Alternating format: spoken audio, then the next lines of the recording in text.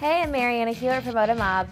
A really easy do-it-yourself beauty treatment is to make a green tea toner, and I'm going to show you guys how up next. Green tea is really great for health benefits. It has a topical benefits as well. Applying green tea to your skin can really help your complexion, lessen oil, and it really helps calm redness. It's going to help you reduce your pores as well as give your skin a really youthful glow.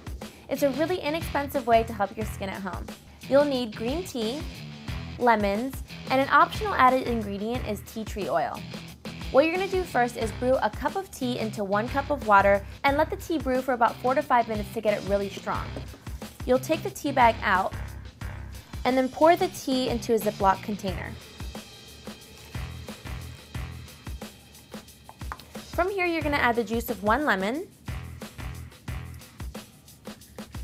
and you can just stop here. Or what you can do for the optional ingredient is add a few drops of tea tree oil to the mixture. This is going to help with blemishes, also to smooth your skin. From here, you're going to take this and you'll put it in the fridge. Mix it up and let it get cold in the fridge for just a few hours.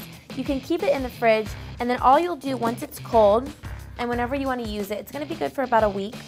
You can just take any of these cotton balls or cotton rounds and just put it into the mixture, and then use the toner on your face. You're going to do this after washing your face, and then after you use the toner, you can moisturize. For more beauty do-it-yourself treatments, go to ModaMob.com.